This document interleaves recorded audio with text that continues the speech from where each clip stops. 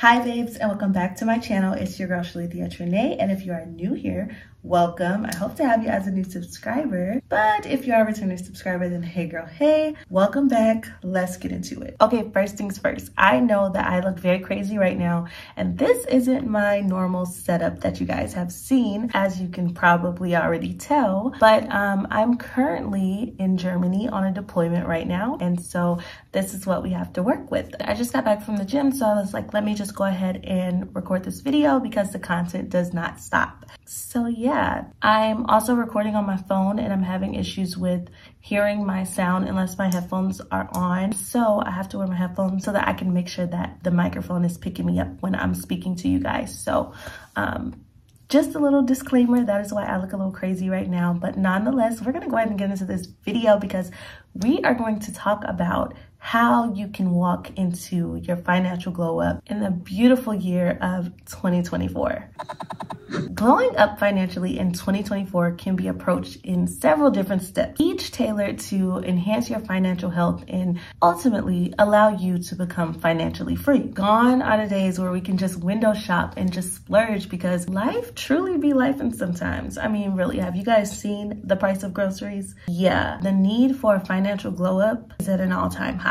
I've always been the type to splurge on myself, and I mean, like, I would buy myself a token of luxury in a heartbeat just to splurge a little and just to reward myself, like a new purse, designer shades, some shoes, anything, simply because I just wanted to, you know, because sometimes I just wanted to treat myself to something nice. Don't get me wrong, I still do that for myself, but with inflation on the rise, I don't do that as often as I used to. I've learned to save more, and deciding to alter the frequency of when I would make those large, expensive purchases without planning for them in advance was one of the greatest disciplines I could have ever learned. Because I learned that although gifting myself something nice spontaneously felt good, it wasn't always the smartest decision. That maybe, just maybe, I should budget these things in and spoil myself a little bit more comfortably without burning myself later on down the line. You know, it's very easy to spend recklessly. You blow a bag on the latest drop or go out and all drinks are on me. Like, it's very easy to do that. But as I walk into this new era of me that's kind of focused on leveling up in every area of my life, I soon realized that it's not always about how much money you have, but how you manage it. And having positive money management skills is one of the most proven and easiest ways of financially glowing up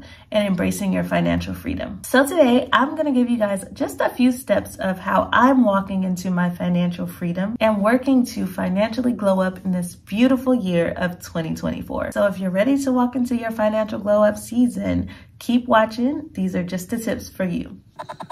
So the first thing you'll need to do to walk comfortably in your financial glow up era is you want to set clear financial goals for yourself. Start by defining what a financial glow up really means to you. It could be paying off debt, saving a certain amount of money for a certain amount of time. Maybe it's investing in something or finding different ways to increase your income. You want to set a clear goal for yourself so you know exactly what you are focused on accomplishing. A common tip for making sure that your goals are solid is using the SMART method. And all it is an acronym, S-M-A-R-T, and all it means is to just make sure that your goals are specific, measurable, achievable, relevant, and time-bound. Don't worry, we're gonna get into it. So specific, knowing exactly what it is you want to accomplish. Measurable, making sure that you're able to track your progress as the time goes by. Achievable, making sure that you're not setting yourself up for failure, but that your goal is one that is actually attainable. Relevant, making sure that is relevant to the result that you're trying to get. And then time-bound, so giving yourself a realistic deadline to ensure that you are using your time on this goal wisely,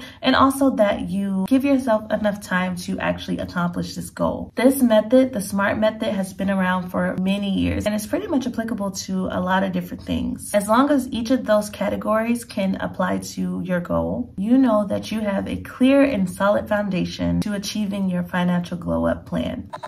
All right, so for the next step, after the goal is set, next you want to create a budget. No matter what your goal is, in order to manage your money, you have to understand where your money is going. Start a list to track both your income and your expenses to create a budget that supports your financial goals. For example, when I'm creating my budget, I like to first gather all my statements, like my bank statements, credit card statements, mortgage statements, bills, whatever it is that I have to pay. And from those statements, I write down the balances I owe, minimum payment amounts, the dates they are due, and the dates that the statement is pulled. And I write that information down under my list of expenses. Now, I'm going to share a pro tip I like to do whenever I'm writing out my budget. I like to start writing out my fixed expenses first, the ones that never change, like my mortgage, certain utility bills like internet or my security system subscription, insurance. These are things that go at the top of the list and are usually the most important one. Then I'll put the rest of my expenses, and then I'll list out the sources of income I have, and then subtract those expenses from the income. And here's the tip. With whatever is left over, I allocate it on paper, meaning I list out exactly where the excess money is going to avoid recklessly spending. So my savings, my maintenance appointments, going out for any entertainment, I now make sure that all of my personal spending is planned for. And if I just so happen to not use it, then guess what? That's more money saved, and I'm putting myself ahead of the game. All right, so next you want to build an emergency fund. This was one of the debt snowball methods from Dave Ramsey's financial literacy course. And if you haven't checked it out already, please do. It's amazing and so very helpful. But one of his tips was to try to save at least 3 to 6 months of your living expenses to essentially act as a financial buffer to some of the things that could possibly happen in your life that is unexpected. So things like losing a job, facing some kind of medical emergency, or let's say your car messes up and you're in need of some kind of urgent repairs.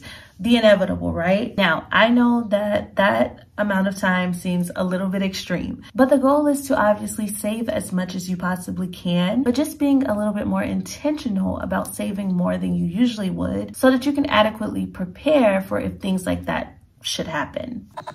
All right, next, you want to develop a plan to pay off any debt that you may owe, but you want to focus on the high interest debt first. So things like your credit card balances, that's a big one. When you tackle your high interest debts first, or you use the debt snowball method that I mentioned earlier, you make such a larger dent in paying off your debt than ever before. And who doesn't want to pay off their debt nearly twice as fast and a lot more comfortably? I guarantee it, guys. Look it up, research it, give it a try. It has worked for me, and it's really worth looking into if you haven't done so already. But remember, financial success does not happen overnight. Consistency, patience, and your ability to adapt are key to not only achieving, but also maintaining your financial glow up.